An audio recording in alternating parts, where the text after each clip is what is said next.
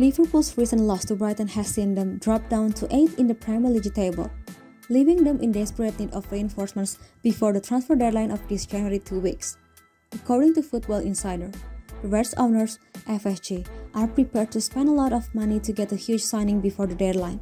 According to the source, Liverpool is now working on a big money deal with many excellent players on its radar.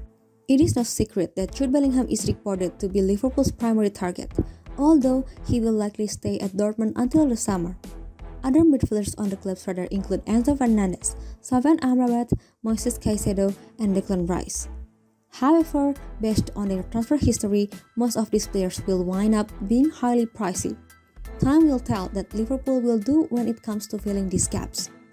Jurgen Klopp has admitted that the team's weakest link is the midfield, adding that Brighton overpowered them in their most recent encounter. With the Champions League match against Real Madrid coming up next month, the squad must strengthen its midfield before the transfer window shuts. In the next weeks, it will be intriguing to watch who Liverpool signs. The club's owners have made it known that they are willing to pay large to get the perfect signing, and one can only hope that the addition can help the team's present position.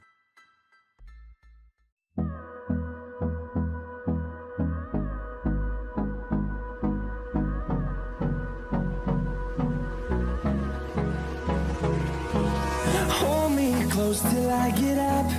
Time is barely on our side.